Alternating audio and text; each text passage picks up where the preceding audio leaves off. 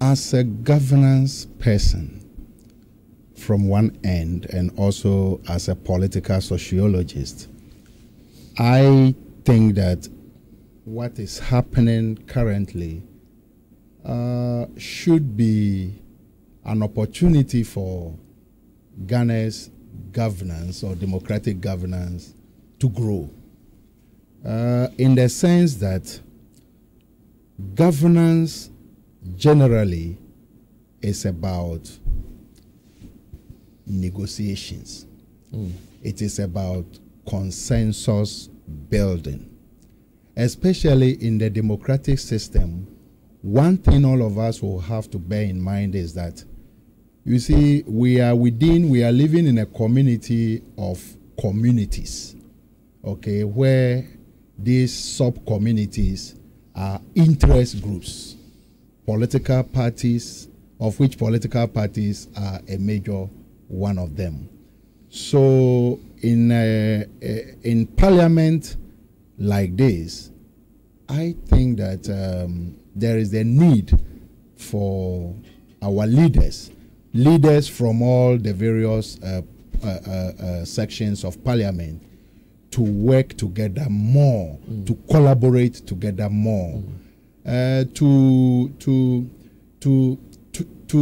work in the interest of Ghana more over there. Yes, they were sent there through political parties, but then when they arrive over there, Ghana must be at the interest, or the interest of Ghana should be foremost. What I see is that rather, yes, there is some kind of power playing where everyone want to show their muscle. Let's not forget that we have the three arms of government. Okay, all the three of them are arms of government. In which case we have the legislature, who are involved in lawmaking, approval of projects and decisions for government. We have the executive, the implementation body of government, and then the judiciary, who also takes up the responsibility of adjudicating conflicts. And let's not also forget that conflict is a fact of life. Okay, even in your homes, in our homes, even within the church, there is always conflict. So long as we have individuals, parties with different interests, there will always be conflicts. So conflict per se, there is nothing bad about it, but the way the conflict is managed, that is where the issues may come from. And on this note, let me say that I wish that, on my part, I would wish that in this regard, the issue may not have been taken to court in the first place, so that Parliament will be left to use their own processes in order to manage whatever issues had ensued over there. I'm happy that you talked about the fact that, you know, you'd have loved or wished that they hadn't gone to the Supreme Court, maybe for either some interpretation or for a stay to be pronounced. Yes. Now, out of your submission, you've made mention about three things, and I'd like to interrogate them, you know, briefly. Okay. Because I'm happy when you talk about, you know, conflicts happen, because we even have an adage in our local parlance that says the teeth and the tongue even sometimes have definitely. Yes, but they still live together. Exactly. And they move on. Exactly. Now, would you say, based on what you said earlier about the fact that parliamentarians are voted for on the ticket of political parties, yes, but the basic role that they have to do is to represent the people who voted them, exactly, because they are representing the people from the constituencies and all that. Exactly. But now when you look at the way the parliamentarians behave, they seem not to put the constituents first, they put their political parties first. How did we get here, and can we really change that? Yes, thank you very much. That is where the source of a major problem for Parliament. That is what I can see. How do we do away with that? You see, I would suggest that, yes, they went there on the tickets of political parties.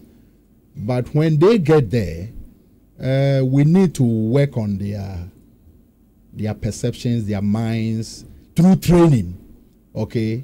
They will need to have some form of training to understand that, yes, the party was able to bring me here, and I came here because of the party. But then, of course, we wouldn't also say that those parties do not have their own interests. They have certain interests. But these interests will have to be managed. But in a situation where they have leaders, they have whips, yes, who would want to whip them in line because, well, there's some particular line they want them to toe.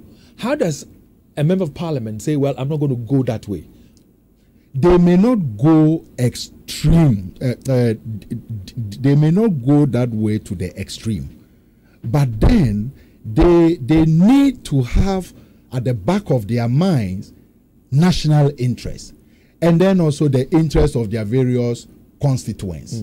If this informs their actions over there, I would believe that they may naturally tone down on the partisan. Yes, they have whips.